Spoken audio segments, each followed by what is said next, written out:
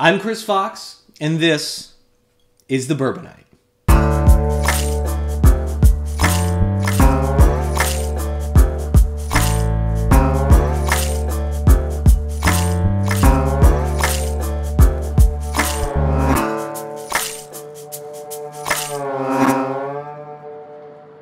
More often than not, when you get into conversation with somebody who is an avid whiskey drinker, the questioning typically leads to, what do you prefer, bourbon or rye?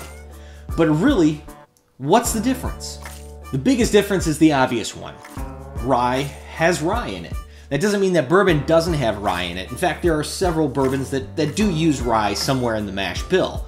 Basil Hayden's is the perfect example.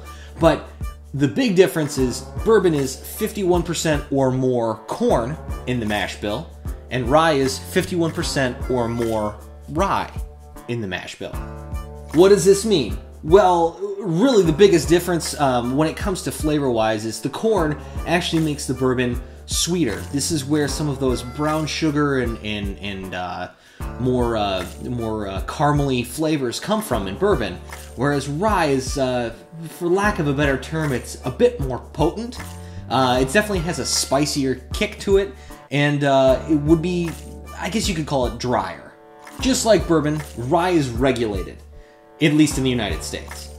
It's not uncommon for rye to be a 95 to 100% rye, but there are different variations in different mash bills.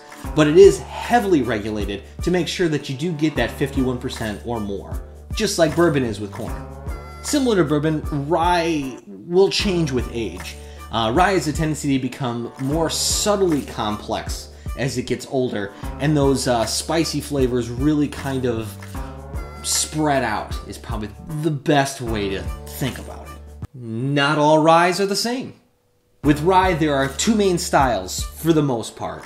There are derivatives of these styles since then, but it's based on two main styles. There's the Monongahela, which is also known as the Pennsylvania rye, and then there is the Maryland style rye. I'm not going to try to say Monongahela over and over again, so I'm going to call it Pennsylvania. Pennsylvania rye is typically considered a spicier rye, and for the most part that comes from the fact that the original versions of it were more often than not 100% rye, so a lot of that really spicy flavor was incredibly apparent. These days, really anything that's 80 or 90% rye and above can be considered Pennsylvania rye. Sweeter ryes that incorporate more corn into their mash bill, giving it more of a bourbon tinge while still staying rye, are considered Maryland ryes. These names derived somewhat from the location that a lot of these ryes first came into being, but these days, similar to bourbon, most rye is made in Kentucky and has kind of proliferated west from there. So if you're looking for a spicier kick to your delicious brown liquor, give rye a try. So if you like what you've seen, hit that thumbs up button, subscribe to the YouTube channel, because there's plenty more bourbon and rye and a little bit of everything else to come.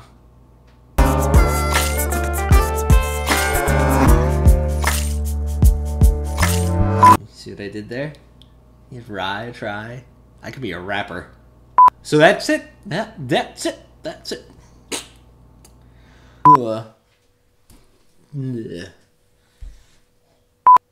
Monongahela.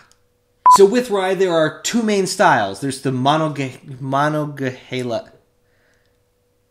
Monongahela. It's Pennsylvania. Monongahela. Okay.